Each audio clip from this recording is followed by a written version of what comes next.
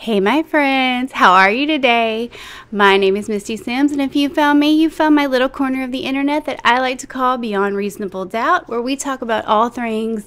I don't know why I'm like this. All the things true crime, culty, and a little bit creepy. If you are new here, thank you so much for clicking that link. I do hope that you will hit that subscribe button and hang out with me long term so we can talk about more true crime all the time. And if you're not new here and you're a returning subscriber, thank you so much for coming back, and you already know I appreciate you and love you more than cupcakes with sprinkles. If you guys would take a quick second to like, subscribe, comment, share, rate it. If you're over on Spotify as a podcast, just do all those things. It really helps the channel out, helps me get out more true crime all this time to you guys, keeps everything free, and we're loving free over here because things are crazy right now. Everything's expensive, but we're not over here on Beyond Reasonable Doubt. So how are you guys doing? If you're on YouTube, got a little background change. I don't love it because, I don't know, like it's not real, like I wanted it to be like drapey and creepy and all this stuff, and it's drapey, but I don't think it's creepy. But it's almost Halloween month around here. I love all things October. I love all things fall. I love all things Halloween. So I wanted to get ready a little bit early, even though it's not quite October 1st yet. But yeah, so we'll straighten this up a little bit, but we got some new lighting. I'm very excited about that. And it is cold today, so we're breaking out the hoodie. I don't know if you can see it. It's an Undertaker hoodie, so appropriate for Halloween and October. You guys know I love WWE.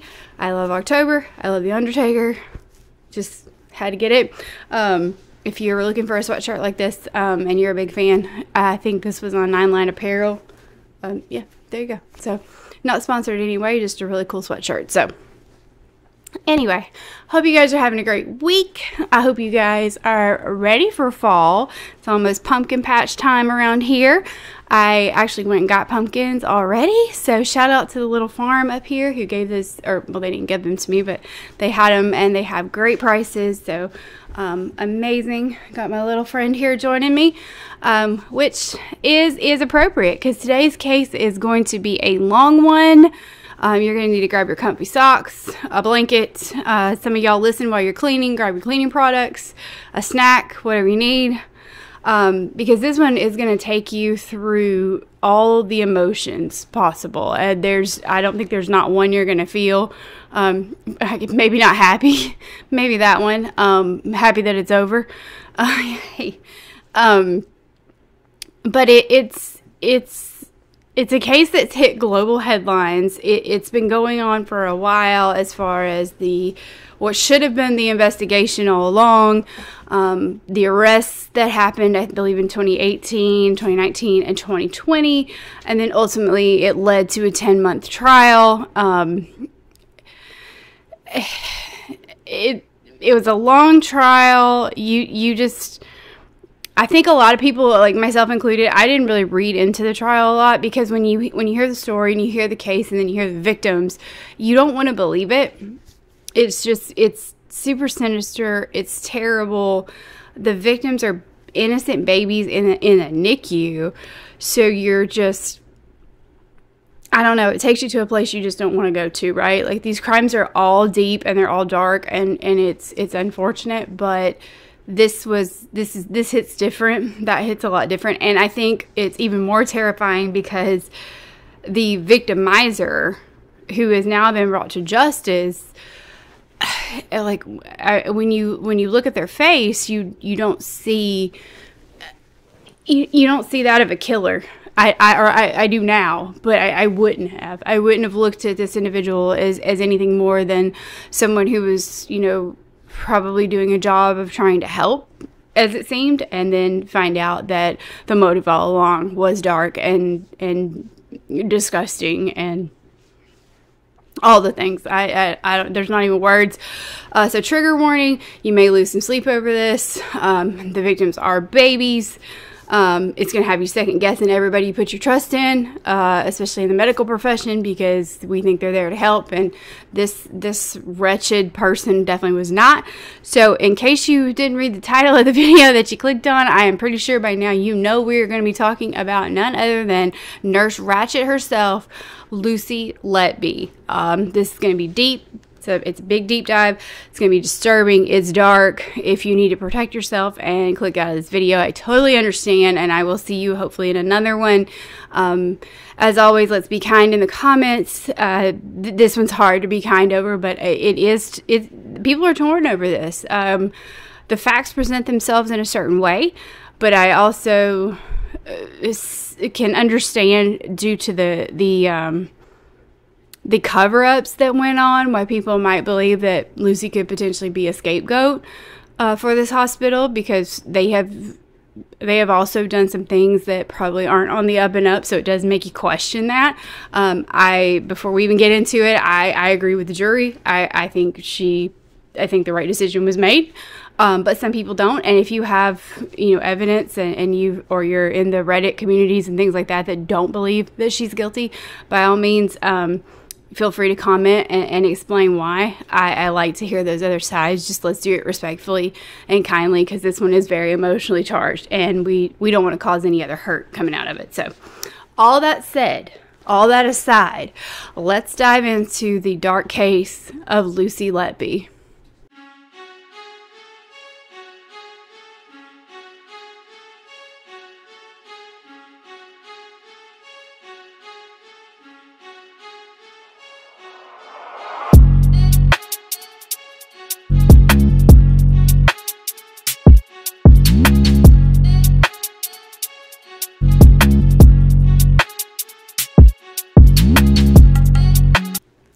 Lucy Letby was a trusted nurse who was taking care of NICU babies, probably one of the most important and toughest jobs in the entire world. But Lucy was doing it, and seemingly everything was normal, and things were going just as you would expect. No one ever expected it to take the dark turn that it took. So who was Lucy Letby? Who was this person who has become a household name now that, quite frankly, most people globally don't know the names of a NICU nurse in the UK. So how did we come to know who this young lady was? So let's start at the beginning. Lucy Letby was born on January 4th of 1990, and she was born in Hereford, England, and I'm probably butchering that name, but that's how I've always heard it, how it's said, Hereford. I think some people say Hereford, but it's a beautiful place in the English countryside. But where I was familiar with the name of it from were the Hereford cows, because that's cattle that is very predominantly used in food production in the world. And you guys know that I come from a more rural area in Tennessee, so I am familiar. It's not like I'm a cattle farmer. Couldn't milk a cow if I had to. Definitely couldn't make slaughter one for meat or whatever. But I at least knew what that was. But it's a beautiful, picturesque town that she's from. They are famous for these cattle. But very, very pretty place, very small town, quaint, great place to raise family. Her father, he was a very prominent man in the community. He was a furniture retailer prior to his retirement. And then her mother, Susan, was an accounts clerk. And seemingly everything in Lucy's early life was very typical. She had doting parents. They loved her very, very much. They saw, great goals for Lucy in the future, because Lucy was hardworking, and she was looking forward to attending university after high school graduation, which she did, and she was going to pursue nursing. And although her friends, I think, would described her as very kind-hearted, they also said she was a little bit awkward, a little bit geeky, but she was very, very determined to pursue her dream as a nurse, and she was working very hard at it. And they all agreed, that this was, something that she was just, driven to do and wanted to do, and was working very hard towards that goal. And she attributed this just want and need to be a nurse to her difficult birth. I didn't get a lot of details on this, but apparently it was quite traumatic. And she credits the nurses who were on staff that day for her entire reason for being here and being alive. So she wanted to, go forward and do things like that for others. And I think that's, a great goal and a great reason behind it. It's a great why statement. Obviously, it takes a little bit more sinister of a turn, but, started off in a great place, right? Lucy started off seemingly with her heart in the right place. While she was studying to be a nurse, she did do some student training at Liverpool Women's Hospital, and then she also worked at Countess of Chester Hospital. I'll get that out in a second. And this would go on to be the hospital that she ended up working at after she graduated university. She's described as having a great relationship with her parents. They were so proud of her because she was one of the first members of the family to go on and graduate from college. Her future was very, very bright. And they were, ecstatic that she accepted this job at Countess of Chester Hospital after her graduation, after what a great experience she had while she was there as a student. So she starts working there in the fall of 2011.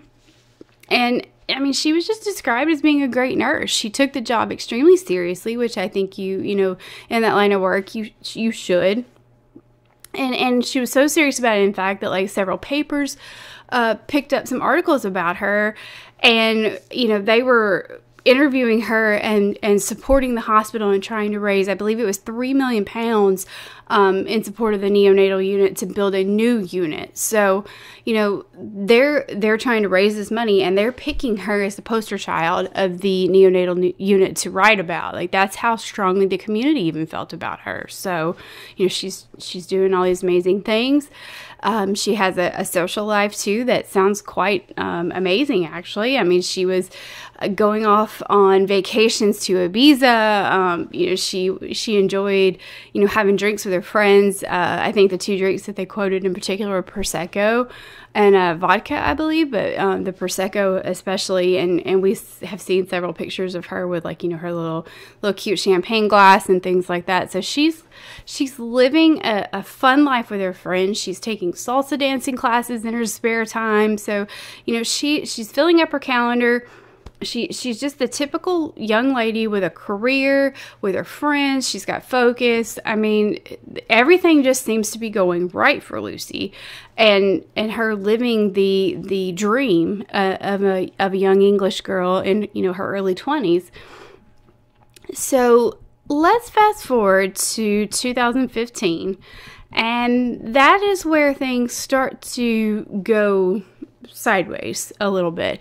Now, it'll be a little while before others notice it, but as they relived all these events through her trial, which has already taken place, if you've been keeping up with the news, this is where we start to see the red flags. I don't have one, but I need to get one because this is where we're going to start waving them. So she's working in the neonatal unit at the Countess of Chester Hospital, and these babies are in critical need of care. They're either born prematurely, they could be born with some type of illness, they could be born with some type of disability, many reasons why you might find yourself with a NICU baby. And the deaths of all the other hospitals in the area for the infant mortality rate in the NICU and Countess of Chester, they aligned at this point. One might have 5, one might have 6, but they're close, right? There's not any deltas that anybody is going to be looking at as a little suspicious.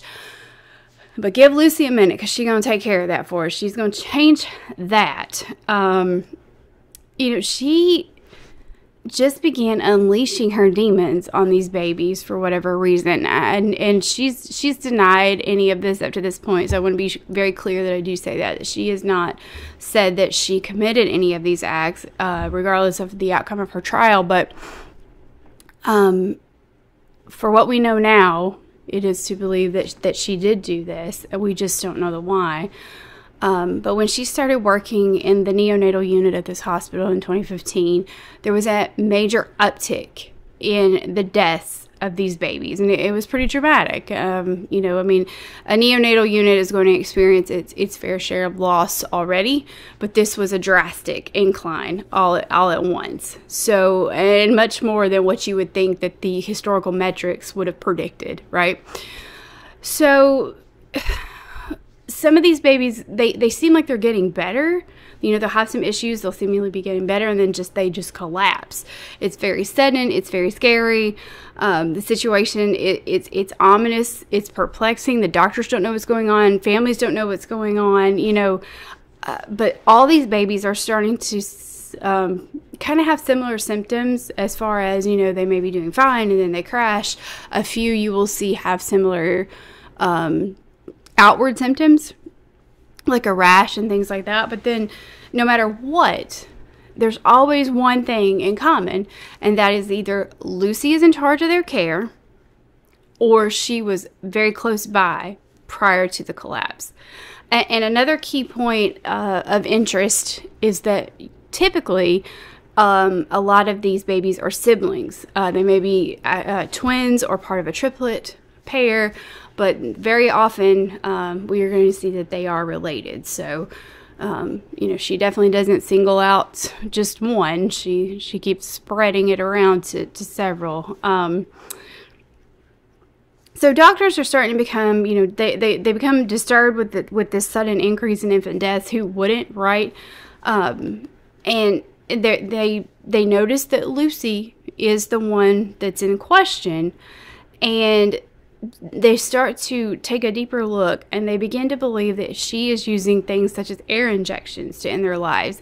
And in the neonatal unit, as I understood it from the testimonies that I read, they believe that these air injections were done. It's a little harder to detect, I think, without knowing what you're looking for and things like that. And, you know, sometimes I would imagine my completely unprofessional, unmedical trained opinion as a lady on the internet with a camera is that, you know, you already have compromised, you know, medically compromised children in the neonatal unit. I wonder if she thought they would even look close enough to figure this out. Of course, when you're killing them left, right, and sideways the way she was, it's gonna raise some eyebrows. So, yeah, I mean, thank God, right? You know, she made it up to, like, they gave these infants letters to ID them, and she made it all the way up to Q. So, I mean, she was running on down the course there pretty quickly. But once these doctors started to suspect things, and let me be very, very clear, it took way too long for this investigation to have to go on, for meetings to happen and things to go down the way that they did. But she was finally arrested, thankfully, and multiple times, actually. So she was arrested first in July of 2018, then June of 2019, and then finally it stuck in 2020, and she was charged with the murder of 7 babies and then the attempted murder of 10 more. So, you know, of course, you know, she pleads not guilty because that's what she's going to do. And, you know, she had an explanation for all of them, right? Like, of course, because, like, every serial killer does. Like, you know, nobody's ever been anywhere and doing anything, right? But like I said, the babies were given letters. Their families wanted them to remain anonymous. They wanted to protect them, and protect their stories, because they were, you know, nobody wants this much attention at all, especially after they've just grieved the loss of an infant. But you're going to hear me refer to the babies as babies A through Q. And then a lot of the doctors and the staff wanted to remain anonymous, so I'm not going to call any of them other than Lucy by name. So you can look a few of them who gave testimony up on the internet, but outside of that, it will just be straight the doctor, the nurse, that type of thing. So, and I don't blame him for wanting to be anonymous at this point, because I wouldn't want to be associated with this lady to save my life. Like, no, I just want to erase everything from her. So, anyway, Lucy was finally arrested, finally stuck in 2020, and we get to her trial in August of 2022. So it took a while, and it lasted about 10 months. It was a long trial. This jury had to be wore slap out. But the prosecution went in, and they went in with their case, and they went in pretty hard on Lucy, who was 29 when her trial began. So I'm going to lay out for you a very similar type of chronological events the way they laid it out. Now, it's summarized, it's you know, condensed down. This video is already going to be super duper long, but 10 months of a trial, we're not going to cover every single statement, but I do want to take you through what these poor little babies went through, because it's tough. It's tough. It's going to be a tough one to get through, but we're going to get there, because I think their story, it deserves to be told, right? And we deserve to know just what she did here. So let's start out in chronological order, and we're going to start with baby A. So baby A was a little boy. He was one of two sibling pair of twins, and he was born just a minute apart from his brother, who was they were both born via C-section. So, you know, these little teeny tiny babies were placed in the NICU because they were at 31 weeks gestation. So they were a little premature, but, you know, 31 weeks, definitely something that is viable, right? So baby A, he's doing okay. You know, a day after being born, you know, he's breathing on his own. He doesn't need any extra oxygen. I mean, he's been drinking a little bit of breast milk, you know, to sustain him. So, I mean, you know, he's doing things that you would expect a baby to do that's progressing towards, you know, thriving and things like that. So, you know, great. And then here comes Lucy to take her shift at 7:30. So she's going to take over from the day nurse. And by 8:26, so she took her shift at 7:30 at night, 8:26 at night. So not even quite an hour and a half. She's already calling a doctor, and she's like, you need to come in here. Something's not right. He's got a very odd discoloration to his skin, and he's not responsive.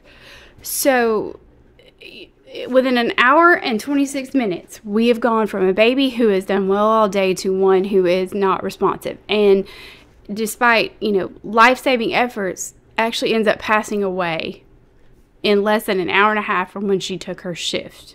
So strange, right? But no one's going to notice right now because this is our first instance. I thought one of the saddest parts about this whole thing too was that baby A was placed on a hot cot. And if you don't know what a hot cot is what they will place infants on when something unfortunate does happen, because it regulates, it can be used in the NICU to just regulate body temperature, but in the event that an unfortunate event happens, it can also be used to sustain body temperature while the families are saying their goodbyes, so they don't have to experience holding an ice cold infant. And that just, it gutted me. I'm thankful for that, for families, because I think that would just make it 10 times, you know, worse than it already is.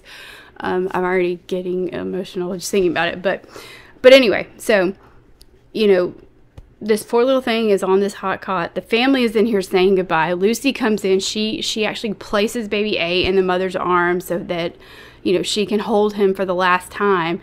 And after her shift is over, she starts looking the mom up on Facebook.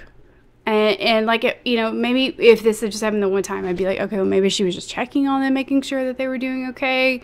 But, you know, weird still, right? And after her arrest, this digital footprint that we've talked about so many times in so many other cases, you know, the police look into it and they see this and they ask her about it, confront her with it. And she's like, you know, admits that she looked her up, but said she didn't know why. She doesn't remember why she looked her up. I mean, I'm sure we can figure it out as we go along, but, you know, she'd go on to talk about how, you know, she was the one who, on duty, administered baby A some fluids as prescribed, but that there must have been something wrong with the fluids. And, you know, she asked that the bag be checked out, or said that she had asked for the bag to be checked out. So I guess something didn't look right. And none of this was able to be corroborated at all. So we're going on Lucy's word here, which is as put together as my backdrop right now. So not anything we need to be taking seriously. Medical experts, medical experts would testify that They believe baby A actually died from an air injection into his bloodstream, which would be responsible for a sudden and quick collapse like this. And it also would cause the discoloration that was found on the skin, because doctors actually described it as like a shade of blue with some pink overlaid it. And that is distinctive of this air being injected into the skin, apparently. And in a post-mortem x-ray, they actually found gas, a line of gas in front of the spine. And pediatric radiologists, they described this as odd. And they said that there was when asked, had you ever seen this before? Or have you ever seen this, before or again? And they said, actually, yes, it was in the investigation with another baby in Lucy's care and in this case. So, tying all this together kind of looks like we might be responsible. But something else that just struck me really odd. So, as of right now, we know Lucy was responsible for, or has been found guilty, spoiler alert, of being responsible for this baby's death. And she, while the baby was crashing, while the vitals are crashing, she looks at the parents and asks them if they are religious and would they like to say a prayer. And I'm like, girl, you better go on now. Because, you're sitting there and you're saying this. I'm not saying I'm not religious, because I've been very open that I am. But you're responsible for this. You're the one that's doing this. Like, you are watching your handiwork, come together. And you ask them if they want to say a prayer. You are lucky they did not pray for you, because they were about to whoop your tail out of that hospital. But anyway. So, baby A passes away. After baby A dies, Lucy starts just sending this slew of text messages to her colleagues, talking about how hard it was to see the parents crying. I guess the dad was on the floor, screaming out, about his baby and expressing his grief outward. And she says that she was very, very worried about seeing them again at the hospital, because, like I told you, baby A was a twin. I actually think I said one of two brothers. Baby A was a boy. Baby B is his twin sister. So I misspoke earlier. I apologize. There's so many, and it's awful. There's that many that it's going to get very confusing. But the parents would still be at the hospital because baby B is still in the hospital. She is still there, also in the neonatal unit, because she too, of course, was born at 31 weeks. And, same family. Lucy hasn't done enough, right? So now she is in charge of taking care of baby B. So after all that, here she is. And baby B, who had been doing just fine, around midnight on June the 9th, baby B crashes. So about 28 hours after baby A has died, baby B starts crashing. Her blood oxygen drops. Her oxygen lines that had been supplying her with oxygen were no longer connected to her. I'm certain she did not disconnect them herself, because they were like through her nose, not connected anymore. Her alarms start going off. She's blue. She's not breathing. Doctors, they go in and they are able, thankfully, to resuscitate her. But much like with baby A's medical situation happened, Lucy starts Facebook stalking the mom again after baby B has her incident. So, what are you doing? Why are you looking up the mom each and every time? Are you just trying to see what type of response that you're initiating out of her? Because that's sick, is what that is. That's just flat out sick. Baby B would make a recovery, and during testimony, it was told that she did not suffer long-term effects from this, but they do believe that she had the same type of air injection as her brother. So, this poor family, she was going to try and attempt to take both of their children. She took one. She wasn't successful with the other one, but monster much, So anyway, Lucy starts texting her colleagues on June the 11th, which is just a couple days after these two incidents. And she starts saying, talking to the NICU manager and her other work peers, that she actually wants to pick up more shifts, because that's the only way to get over this, right? The only way to, I believe she said, not have their face like constantly in your mind, was to just throw yourself back into in your work, right? Like, the freaking nerve, y'all. The freaking nerve. Like, 2 days later, she's wanting to go back. Because it's like, I mean, she's ready to go back to the playground, right? She wants to go back, try it all over again. So, you know, here now we meet sweet little baby C. So, we're on to our third one. Baby C was born 10 weeks premature, only weighing 1 pound and 12 ounces, but was stable. You know, he was stable. He was doing okay. And then on June 14th, enter Nurse Ratchet again, and she was actually assigned to a different baby in a different room who was in critical need of care as well. But when baby C's nurse left the room for just a few minutes, you know, I don't know if she was taking a break or going to do paperwork or whatever, but she leaves his side for just a few seconds and he crashes out of just nowhere. So like she rushes back because she hears all this commotion going on. You know, this is her baby that she's taking care of, and she finds Lucy right beside his little cot. And like, what do you think she's doing? She's not doing nothing, because why would she? She caused this. She's not doing a thing. So, you know, only one in the room, baby's crashed. So he recovers, but he crashes again within about 15 minutes. And again, she's the only one close to his little cot right then. And this time, he wouldn't make it. Baby C didn't survive. He died June the 14th, and it is suspected that Lucy injected air into his stomach via that nasal tube. And that it causes breathing issues, but then it also ultimately leads to the baby going into cardiac arrest. So, I mean,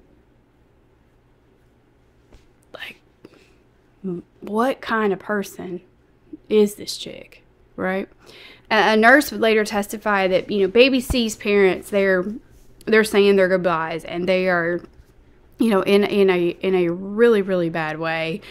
And the nurse said that she basically almost had to, like, force Lucy out of the room, because I guess she's just wanting to be there to watch the grief happen. Like, I don't know if this is like some sick power thing for her, that she was manipulating the fact that they were 1 minute elated because their baby's getting better, and then the next minute they're down because they're grief stricken because she's taken his life, or if it's just she just likes to watch people in pain. I don't know, but. And like poor baby C, I guess his heart restarted and he started breathing again. You know, doctor said, you know, he'd obviously been without nutrition, he'd been without oxygen, so they're not even sure, I don't think, why the heart was starting and stopping, other than the fact of what she had done to him. You know, I guess in the life-saving measures his little body was trying to fight. But it's just heartbreaking, right? Like, the fact that just, you know, they're having to hold him through all this. And I don't want to say drag it out. That sounds terrible. But that's almost what's happening, because the inevitable is going to happen. And then here they are experiencing that at her hand, right? So she also took over preparing the memory box. I guess the nurse that was on over his case was going to prepare this. They do things like a lock of hair and just a few other keepsakes, you know, for the parents to cherish what little that they had. She kind of just kept going into the family room. Like, she was just making her presence extremely known, but extremely awkward. It was very inappropriate. And the father would later testify that, like, you know, after all that's going on, like, you know, she's trying to just be in the room and be completely, you know, involved when she shouldn't be. She should be letting the families do what they need to do to be okay. She burst into the room with a ventilated basket, and she's like, well, you've said your goodbyes. You want me to put him in here? And his wife had to look at her and say, he's not even dead yet. Go. Like, y'all, this lady, I got nothing. I'm upset and I'm mad, and I don't know. I mean, the Undertaker sweatshirt is appropriate because I just want to choke slam her right now. And again, she would do her same ritual where she started searching the family on Facebook. You know, the timing of this Facebook search actually coincided with when she probably would have been waking up after her shift. You know, she ended it, went home, went to bed, woke up, and the first thing she did was, like, start looking up this family. So, I find that odd. Apparently the manager over the nursing unit wanted her to take a break after the death of baby A, and she was a bit angry about that. She didn't believe that she needed to take any type of break. And these texts kind of continued on after the death of baby C as well. So we see that they're trying to tell her to take some time off, and she's saying, no, I want to throw myself back into my work, when in reality it was like, I mean, yeah, she did. She wanted to throw herself back into her work, but not the work that we're thinking, that you would be thinking of. She's just wanting to get back to whatever this mess is that she's doing here. So then we meet baby D. So baby D is a baby girl who was born premature, or not premature. I'm sorry. She wasn't born premature. She wasn't deemed a NICU baby, but she was mistakenly put into the NICU after the hospital routed her incorrectly after a suspected infection at birth, if I'm understanding that correctly. But she was doing just fine. She's getting along. She's, getting stronger every day. She's doing well. She shouldn't have even been there in the NICU. And then all of a sudden she just takes a turn for the worse. Like, healthy baby crashes 3 times. Like, during the night, I believe, of June 21st. And one of these collapses, I think it was the second one, they describe her as just being inconsolable, crying, and just visibly distressed. And then by the 3rd collapse, they can't revive her. And then lo and behold, she's got that same skin discoloration as baby A did. So, here she is, this normal, healthy baby. She's crashing over and over. She's visibly distressed. She can't be comforted in any way. She's crying inconsolably. And then she passes away on June 22nd without explanation. So during the trial, the medical team testified that it is their belief that she too had been injected with air into her bloodstream. So here we go. And then yet again, what do you think picks up immediately after she passes? Lucy's Facebook searching, looking up the parents of baby D. And then the texting again, like she's texting all these colleagues about how this just had to be fate and all this type of stuff. And it's like, it's not fate, Nurse Ratched. It's you. It's psycho. It's not fate. It's psycho. It's being psychotic. Is what's happening here. But I mean, I don't know. Maybe it's just me. Maybe it's just me that thinks that. But no, I doubt it. So now that brings us to baby E. So baby E was born in July, and by July, I believe it was around July the 2nd, there were some reviews that had gone on because, there were several deaths that had happened in a row. It was noted that Lucy was the only nurse on duty, but nobody ever really questioned her. They're making connections that these deaths are happening, and they're happening back to back to back. She was the nurse on duty, but no one asked her any questions about it. I don't know why. There was a lot of missteps in this case with this hospital, and you'll see that. I don't want to be too terribly critical of the hospital, but here we are. So, if it looks like a duck and it quacks like a duck, something's wrong here, right? But because nobody suspected her, nobody's questioning her, nobody's putting her on paid leave if you don't think she did anything, but you think you might need to still take a look at something. We meet baby E, and she meets baby E because she just keeps on reporting to duty. And baby E is a twin brother, a twin boy, and the mom of baby E was actually described as going to the neonatal unit to visit baby E and finding him visibly distressed, and he's bleeding from his mouth. So that's a red flag right there for me as a mom. Like, I'm freaking out. I'm ripping an incubator open or something. But Nurse Lucy calms her down and tells her that he is okay. He is okay, and you can leave and be comforted because I know he's okay. Because why? Because you can trust me because I'm a nurse. Girl.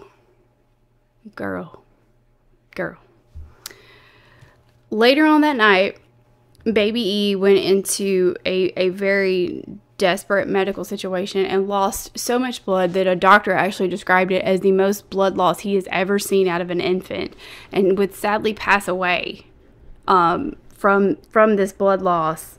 And the mom actually believes now that she walked in on Lucy attacking baby E, and what was believed to be her injecting air into his bloodstream as well, and that she interrupted her while she was doing it. And while it wasn't preventable, I guess, maybe she prolonged it a little bit, but that was the mom's belief, and I don't think she's wrong there. And it's also been noted in the trial that Lucy had faked a lot of nursing notes.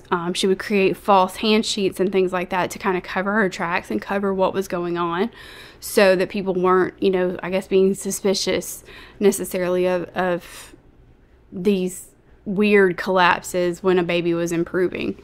And once again, she also, after baby E passes away, she picks up those Google searches again, or Facebook social media searches. And this carried on to even looking up these families from the end of July, early August, all the way to Christmas Day. So, like, girl, like, she strange duck here. Baby E, as I said, was a twin. Baby E's twin brother was baby F. Baby F got very, very sick the day after baby E's death. Baby E died on the 4th of August. Baby F becomes very sick on the 5th of August. Of course, guess who's assigned to him? Nurse Lucy. And, this would be where we see a different method to the murder. I don't know if she just got bored, or if she thought she'd try something new so no one would be on her tail. I have no idea.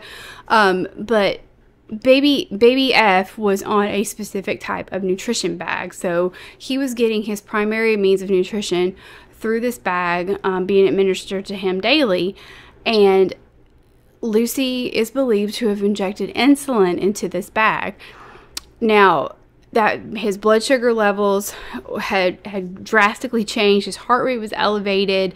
A blood sample confirmed that insulin levels were extremely high. And while Lucy, I guess, might, could have said this was a mistake, bag got mixed up or something was inadvertently administered to him, no other baby in the NICU was prescribed any type of insulin. So this was intentional, very, very intentional. It was not an accident. And they do believe that she injected it into his bag, into his nutrition bag. So this poor little guy is laying here getting his nutrition from a bag. He's not even able to be, fed by his mother. He's not being able to do anything on his own right now. And you, nurse from hell, go and inject insulin into this little guy's bag. I mean, to do what? You're a nurse, so I guess you know what could happen. But, are you just trying to see? You're just trying to carry out, like, a science experiment and just see what happens? Like, oh, my God. Like, I don't even know. So, baby F collapses. She starts texting her colleagues about how, the parents, as they're saying their goodbyes, they actually look at her and they thank her for taking such good care of them. They thank her for that. So, that doesn't bother her. Clearly, it doesn't bother her because she's texting and she's telling and she's reliving.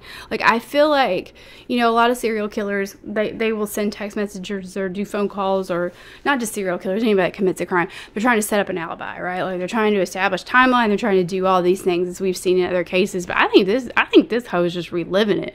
She's reliving it every single time through these messages, and she's loving it. She's loving the sympathy she's getting from her coworkers. She's loving telling the story about the grieving parents, and she's loving the parents probably, like, fawning all over her, as I probably would a nurse who took care of me and my sick child.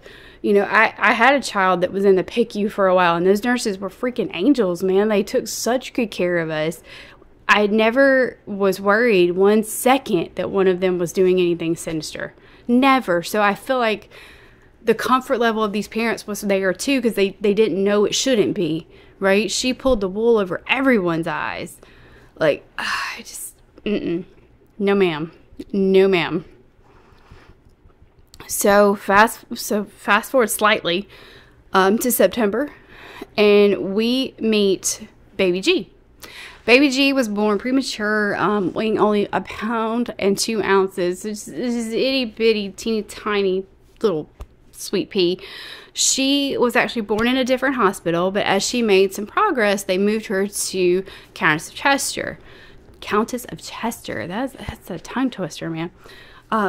But baby G was doing well. She hit her 100th day in the NICU, and I'm not a NICU parent by any means, but I do have friends who are, and those days and those big milestones like that are important, and not because, I mean, it's hard. I can't imagine what it's like to have your baby in the hospital for over 3 months, but because, they're thriving and they've made it to that 100th day, and going home is on the horizon, hopefully, and, the nurses are all excited. They decorate the nursery when she's there, and they make a cake, and like everybody's just so excited.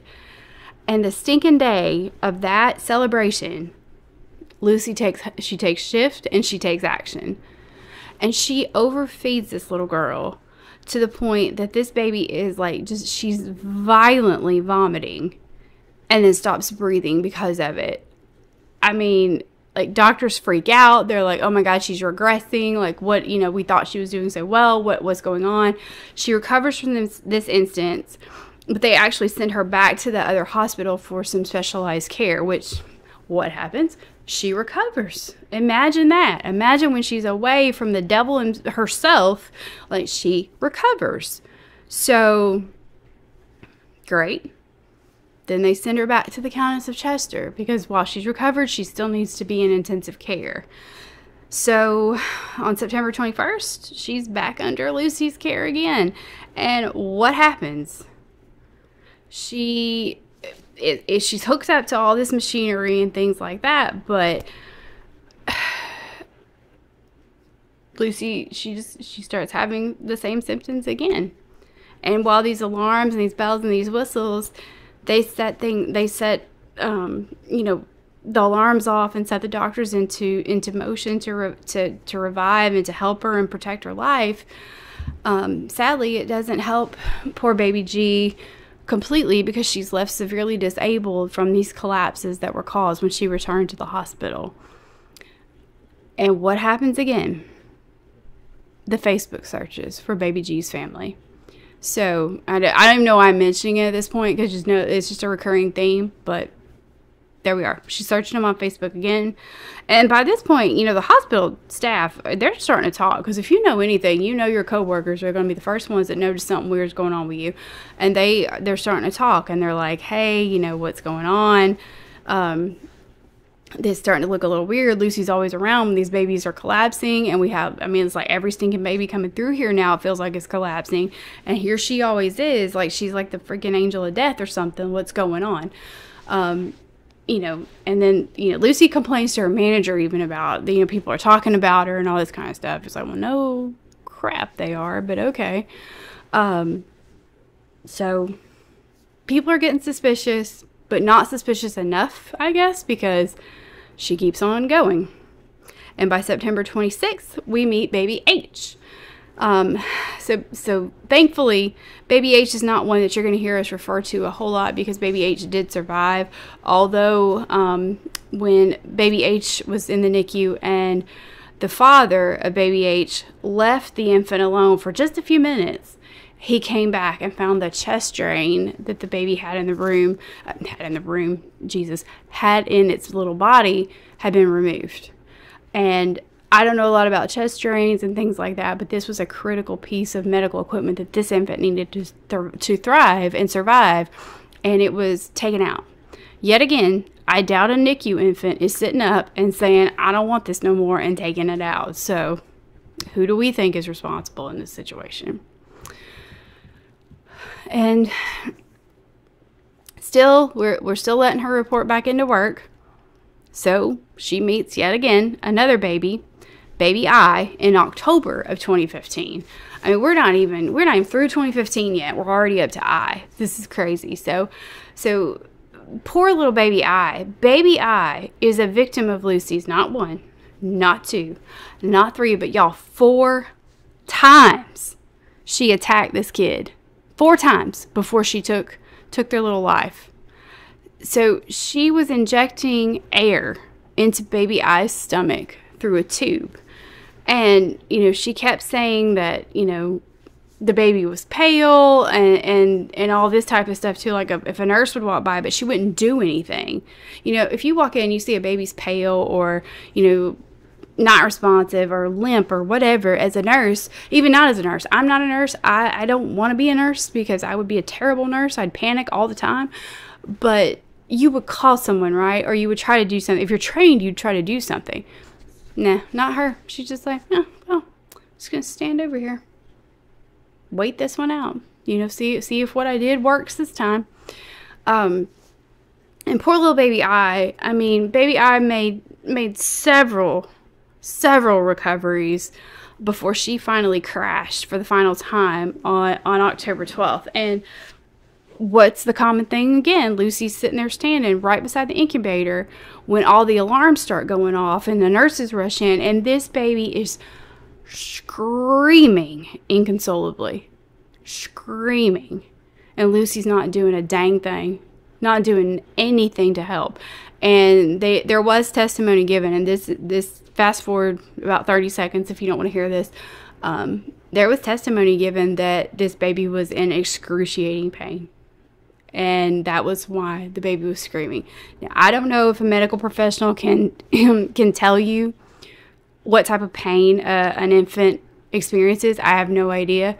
But I would think, as a mother who has been around infants, that if they're screaming like that inconsolably after watching my child have colic, you know, the ear infections, things like that, and they're screaming when they're in pain, you know that scream. And I would venture to say that these doctors knew that scream too. So here poor little baby I is just howling. And she's not doing anything because she's already done what she set out to do. She's already done it. She injected that air in that bloodstream, and that baby suffered, and that baby passed away. So, I just want to fight her. I want to fight her so bad. So finally, in October, took until October 26th before, you know, not before a doctor would get concerned, because the doctor's been concerned. They've raised some red flags. They've tried to talk to people, and it hasn't really gone very far. But after baby I's death, a staff review, you know, again shows that Lucy has been by these children's side during the collapses. And, you know, the doctor is very concerned. A consultant who has been brought in to analyze these reviews, you know, kind of calls a concern to management, but is told, you know, basically not to make a fuss. Not to make a fuss. And I mean, like, you know, I ain't a hospital consultant or nothing like that, but I think a fuss has done been made, y'all. Like, a fuss has been made. We're up to I. We're up to letter I. A fuss is made. We are beyond fussing and cussing and carrying on. Like, this is serious, but what do I know, right? What do I know? So in the middle of all this, poor little baby J shows up into the picture and into the NICU. Now, baby J had been born prematurely in November of 2015. And baby J had an issue with her bowels, and there was had to have some surgery performed, and she now had 2 stomas. So if you're not familiar with what that is, it's actually where part of your bowels are usually emptying on the outside of your body. Lots of times they'll put on like a colostomy bag or things like that to, you know, to catch the waste. But it gives the bowels time to heal after a major surgery like that before they can go in and maybe do a repair. So she's got all this type of stuff going on, but she's doing well with it, and she's now come to the Countess of Chester Hospital to recover from her surgeries, and she's doing well enough to be out of the specialized hospital is how I took it. It sounds very much like over here they have the specialty hospitals that deal with these type of things, and then as the babies move to needing just more of an intensive care watch, then they go to the Countess of Chester type hospital. So here comes baby J. So she's trying to recover in the NICU. Her parents start to have a few complaints because they don't think she's being properly cared for. I think I saw where someone testified on their behalf that they had seen her wrapped in like a blanket. They had fecal matter on it and things like that. But, not saying that was correct because I wasn't there, but I will say she definitely wasn't being taken care of correctly, because out of nowhere, she suddenly collapses. She's doing fine one day, and then boom, she collapses. And a medical expert would honestly believe that there had been an attempt to smother her. So, doing just fine. Then now all of a sudden somebody's trying to smother our baby out. What the heck? And she did recover. Baby J did recover. And to my knowledge, as of filming this, I could not find where they had said anything about where the collapse had been determined, what the cause was, other than the belief was smothering. But of course, then they believe Lucy did it, but not necessarily being able to completely tie her to that. And we'll kind of get into that more towards the end. But by this point, February 2016, there's a review ordered by a doctor. All these deaths, Lucy's, presence at the deaths, it's too much. Like they're aware that there has to be some linkage here. And so they decided to call a meeting, but this meeting wasn't going to take place for 3 to 4 months after this review. And they did not have anything, again, done to Lucy. They didn't put her on leave. They didn't tell her she needed to go, do something else, whatever. She's still showing up to work, and she's still managing to find her way into the NICU. I do think they had swapped some shifts around. They put her on day shift versus night shift, and they could see some linkages there. But you're still letting her show up. Like, you think this lady is like up and killing babies, and you're still letting her show up. Like, I don't get it. I don't get it. And we would see several other babies fall under her care. One being baby K. Baby K had been born 12 weeks early, and a doctor would testify that when this baby was 98 minutes old, he found Lucy standing in front of her incubator, and this baby was not breathing. Her breathing tube appeared to have been dislodged, and the alarms on her monitors had been silenced. And Lucy is standing there not doing anything yet again. Just standing there, just hanging out. Just hanging out like nothing's wrong. So, no one was alerted right away. Help did eventually come once this doctor saw the situation. But, sadly, 3 days later, baby K would pass away as well. And, Lucy was not charged with the murder of baby K, but she has been charged with the attempted murder. So, again, they believe that she had something to do with it, but I think it has become very hard for them to tie her to the actual deaths of some of these, just because of the timing and, of course, the not seeing exactly what happened. But, she didn't give up easily. So introduce baby L and baby M. So baby L and baby M, they are twins. And baby L was an attack of Lucy's similar to baby F's, where she administered the insulin. However, this time she upped the dosage, because I guess she saw that with baby F it didn't quite work. She must not give him enough, so she's like, I'm gonna up the ante here, and she did. And she blasted that poor child with insulin in his nutrition bag as well. And baby M is attacked shortly after baby L's crash. And that was with air injected into his bloodstream. And sadly, he's crashing. His heart rate is through the roof. Or crashing, I'm sorry, through the floor, not through the roof. He did improve and he did survive. But it shouldn't have had to get to here, this poor doctor, he's still lodging his complaints. They're falling on deaf ears. The executives are just like, it's got to be a coincidence that she's always on duty. It's got to be a coincidence that we've had like a teen number of babies die, and this lady's standing right here beside them. And, and they were seemingly doing well. And then all of a sudden she walks into the room and they collapse. I don't know what more of a coincidence you could want, right? Like, what the... Anyway, so that brings us to baby N. And baby N would unfortunately encounter Lucy. and it weighing just around just under 3.5 pounds. Baby N was in good condition, but he did have a blood disorder.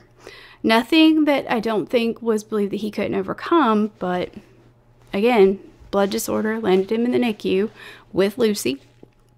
And out of nowhere, what do you think happened? Baby N collapsed, blood oxygen levels drop, heart rate drops. He's crying and he's screaming, just inconsolably. And again, medical experts believe that he had air injected into his bloodstream. Baby N did recover, but still, thank God, these babies, hopefully the ones that recovered and were not disabled from this, will recover normally and not remember this, because, can you imagine thinking and knowing that your baby nurse tried to murder you? Like, what is going on? So shortly after this, now we're in June of 2016, and we will meet babies O, P, and Q. Now, they are triplets, and baby O was said to have been stable until the afternoon of June the 16th, an afternoon in June of 2016, and baby O all of a sudden just deteriorated, out of nowhere, collapsed, deteriorated, and passed away. Like, what in the world? So an autopsy would show that baby O had a liver injury and some unclotted blood in his system at the time that he passed away. And the pathologist that was brought on to testify in the trial believes that this was caused by some sort of like impact trauma to him, and that he also had a reason to believe that he had excess air in his system. So I don't know what she did to this poor little guy besides just the air, but liver injury on top of that. Like, I don't know if she kicked him on the way out or what. Nothing would surprise me with this lady from at this point. Baby P, so another member of the triplet trio, baby P has started deteriorating right before he was supposed to be moved. They were going to move him to a different hospital for treatment, and Lucy was coined as saying, well, he's not leaving the hospital alive, is he? Well, I guess not if you have anything to do with it now, is he? But so right after she said that, right after all this stuff, baby P collapses, baby P passes away. Like, baby O, P, and Q's parents have to be basket cases by now, because this is now, second baby that they've lost out of 3 they just delivered. And experts would also say that it looks to be that he had air injected into his stomach, causing him issues when breathing as well, much like his brother. And then what happens to the third triplet, you may ask? Well, baby Q, Lucy couldn't leave him alone either, because, after murdering his brothers, what's good for the goose is good for the gander, I guess. So, she decides, though, to do this one differently because, I guess, I don't know, she's getting bored. I don't know what she's doing, but she doesn't want to just do the air in the system. She actually, this is horrific. She pours what we believe to be a clear liquid down the baby's throat, either water or saline, via the baby's nasogastric tube. I think I'm saying that right. The tube through the nose that goes into the stomach. She pours so much clear liquid down this poor baby that he begins vomiting just violently and clear liquid about 9 a.m. on June 25th. So, he's just violently ill. And with a clear liquid, which has the doctors perplexed. Like, they're coming up with all these reasons why this poor baby could be throwing up like this. Like, could something be wrong with his bowels? Could he have a bacterial infection? Like, what is going on? And his blood oxygen's dropping, his heart rate's going down. Like, what in the world? They're able to revive him, but, what in the world could have caused baby Q to go through all this? Well, I guess Lucy is hearing the rumblings and all that. So she starts texting another staff member and a doctor, and is, questioning, what could have caused it, and then commenting on how she must not be good enough because all these babies are going down on her watch, and, worrying about what people are thinking of her. And, like the doctor, like this chucklehead, is going on and saying that, like, he would give her, like, basically like a statement saying what a great person she is if it ever came down to her being questioned and all this type of stuff. And it was like, bro, she got the wool pulled over your eyes. I don't know what she's doing behind the scenes with you, but wake up and smell the Folgers, dude. Like, I mean, dang. Like, you think people ain't growing suspicions by now? Like, come on. So thankfully we stop with baby Hugh. At least that's all we know about, all I read about as of now. I don't think I want to read anymore. If we're getting all the way to Z, I don't even want to know. But during the testimony, lots of parents would give testimony about how Lucy just made them flat out feel uncomfortable. The way she would hover after the deaths or in these very hard situations. And then she'd say, like, weird stuff like, oh, I remember when I held him, or I gave him his first bath. And then she would smile like this, just smile at him. Like, this is not a happy time right now. I mean, I understand that, celebrations of life and whatnot. But when your baby has just passed away, that is not the time. Not the time, not the time, not the time. So I'm picturing that movie Smile, like, in my head. I can't help it. Like, a shot, I see her just being so scary and evil. She would write the I can't even speak. Like, this is what she does to me. She even wrote the family sympathy cards. And, like, on the surface, like, I would be okay with that because, I think it could be touching maybe for a nurse to connect with a family and tell them how sorry she is. And, I mean, she was there for the event, that kind of thing. But knowing what she did, and she's sending them a sympathy card, like, girl, you a special kind of evil, and you a special kind of hateful. Like, I mean, I don't know. Your cornbread ain't done in the middle, and it shows, because you are crazy. Crazy. So finally, this doctor that's been suspicious of this the whole time, finally somebody like starts to, I guess, kind of listen. I don't know. They don't remove her right away. It takes some time, but finally, I think she is kind of removed from the situation. I don't think she's actually let go off of her job or anything like that, or sent home, but she is at least pulled off the situation, and they actually started an investigation. And as best I could read, as to why this may have taken so long, is it sounds like it was a little touch of a cover-up, and I'm saying that lightly. I'm not being accusatory of anybody over anything, but it does sound like there was a lot of hospital funding that could have been affected if, we're having this problem, like a serial killer nurse on our hands. So maybe they didn't want to see the problem. If we don't see it, we don't talk about it, we don't know about it, it's not there, right? Like, we just don't talk about it, it's not happening. And yet it's still very much happening. I mean, she was literally allowed to just be in this full-up playground of hers to carry out all these acts, and nobody was doing a dang thing about it. Like, people are trying to tell you that something's going wrong, and you're like, yes, let's look over here, not over here. Like, we don't want to talk about that right now. We need some money or something. So I hope that's not accurate. I hope people weren't just covering up something just for money, but people have done a whole lot more for the almighty dollar than just turning a blind eye. So who knows? But anyway, finally, she is arrested. She's arrested, like I said, 3 different times, and finally in November of 2020, it's stuck. We are charged. She's formally charged. Thank the Lord. Like, we're getting her out of this situation to affect any more families.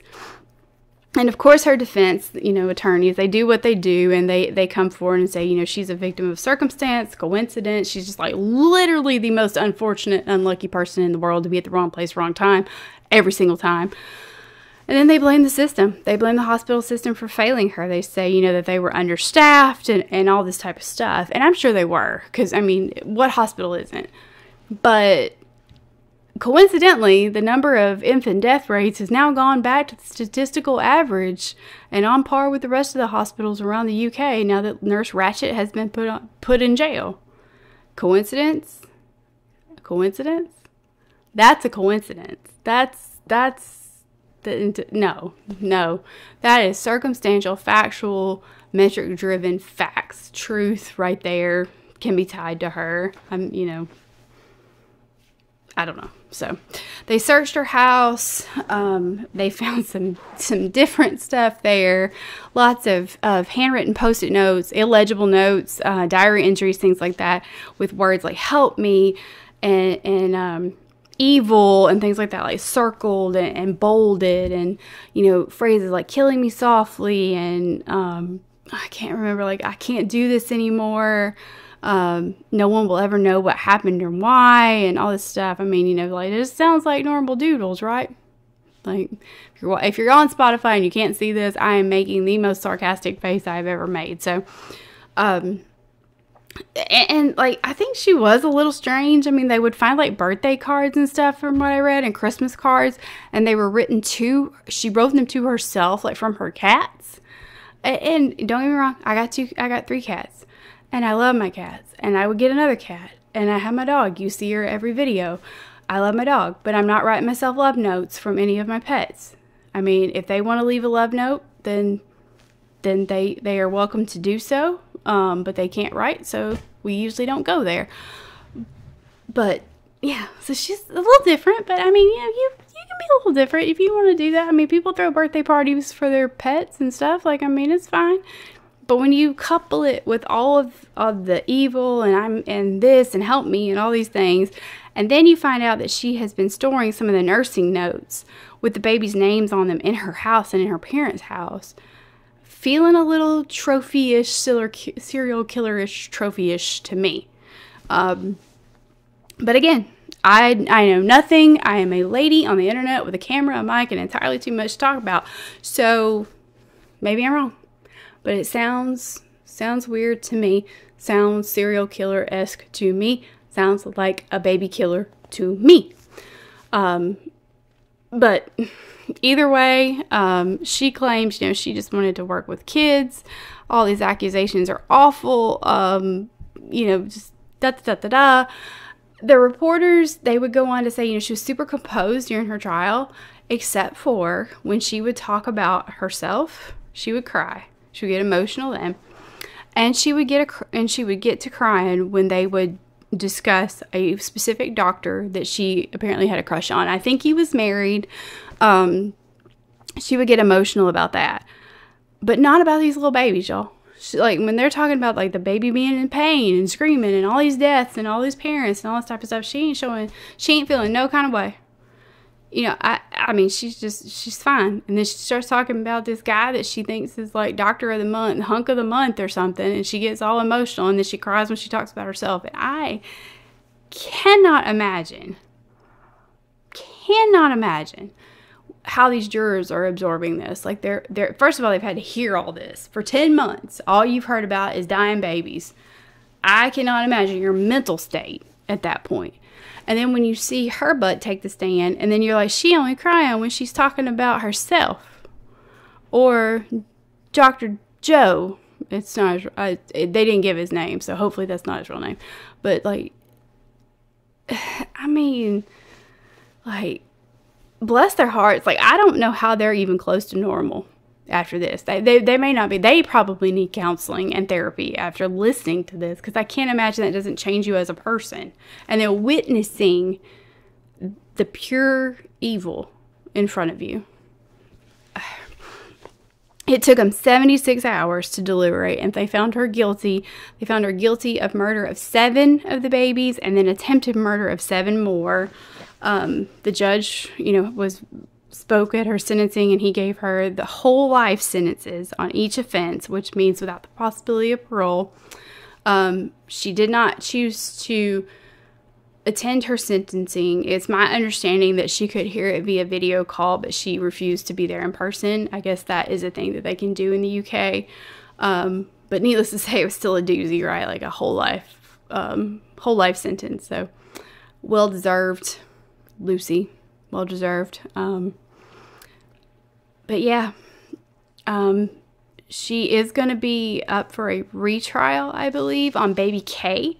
So baby K, she was only charged with the attempted murder, so they're going to go back on a retrial with that because she was not, I won't say she wasn't found not guilty of some of the attempted murders, but some were not able to be proven, so I think they are going to be able to retry those. And that is set, I believe, for June of 2024. So we've got a little while before we'll see that one come back around. They're expecting it to last up to about 3 weeks. But, you know, who knows? I don't think anybody ever expected this trial to go on for 10 months. But, yeah. So that's Lucy, y'all. That is Lucy Letby. I mean, the world is divided on this, on Lucy's innocence. Just the facts that the prosecution presented, I think they got it right. I can always have my opinion changed, though. So I'm still going to be following this very intently.